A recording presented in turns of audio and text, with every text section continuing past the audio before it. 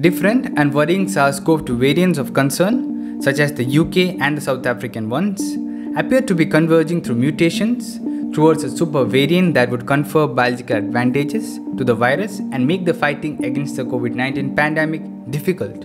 A new study has suggested that. This is the first ever study detecting signals of convergence.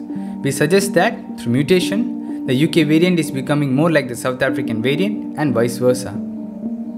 The scientists from the US, UK, Sweden and South Africa have shown the emergence and the rapid rise in the prevalence of 3 independent SARS-CoV-2 501Y lineages in the last 3 months of 2020 has promoted the renewed concern about the evolutionary capacity of SARS-CoV-2 to adapt to both rising population immunity and the public health interventions such as vaccines and social distancing.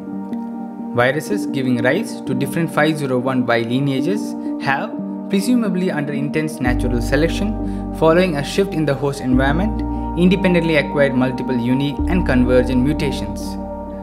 By examining patterns of mutations, the scientists found evidence of a major change in the selective forces acting on immunogenically important SARS-CoV-2 genes, such as N and S, that likely coincided with the emergence of 501Y lineages.